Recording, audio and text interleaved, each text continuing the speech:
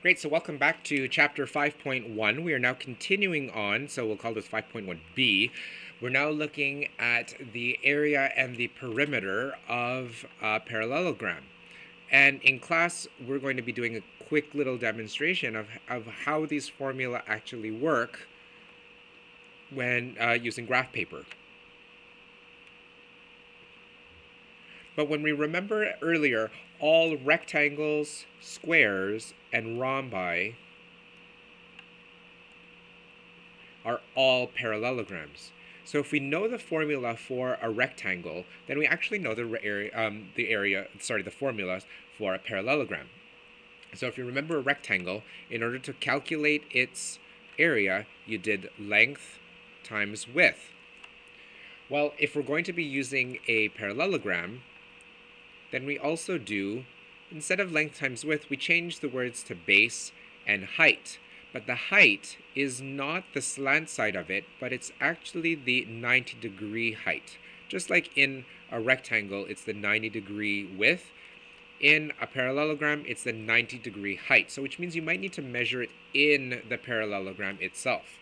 So it means the area of a parallelogram, I use a little symbol here to represent parallelogram, equals base times height. Just like in a rectangle, it's length times width. Because the width is a little bit confusing, we use the word height to represent the inside altitude of the shape. So let's solve this first one. What is the area of a parallelogram with a base of 10 centimeters and a height of 12 centimeters? We always write our formula first in geometry, so area of a parallelogram equals base times height. And then we're going to put the numbers in. We know that the base is 10 centimeters, and then the height is 12 centimeters. So once we multiply these together, we multiply the numbers together. So 10 times 12 is 120. And centimeters times centimeters, if we remember from earlier chapters, is centimeters squared, because it's 2 centimeters multiplied by each other.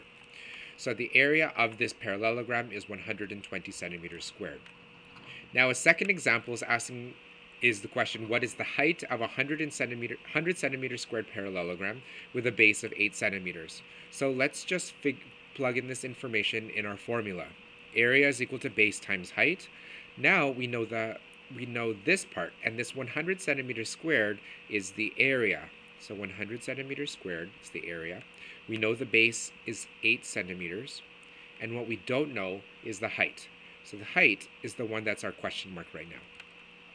Now how do we solve this? In our heads we have to ask ourselves, 8 times what gives 100? Well, this might be a tricky question, so we can undo this problem by doing division. So 8 times something gives 100 is the same thing as 100 divided by 8 gives that something, or that height. Now on our calculators, we do 100 divided by 8. So let's just pull up this calculator over here. 100 divided by 8. And I get 12.5. Now what are our units here? We have centimeters squared divided by centimeters. So you're working backwards. It's like centimeters squared is equal to centimeters times what? Well, it's times centimeters. So our height in this case is 12.5 centimeters. If I wanted to check my answer, then what I'll do is I'll go back and I'll plug it in my original equation. Area is equal to base times height. Area is equal to 8 centimeters times 12 centimeters.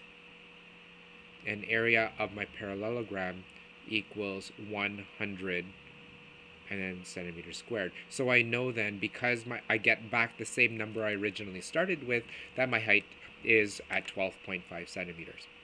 So looking at memorizing this equation and knowing how to move the numbers around, we'll be practicing that in class as well, and we'll be using some of the examples in the textbook. Great, so hopefully you understood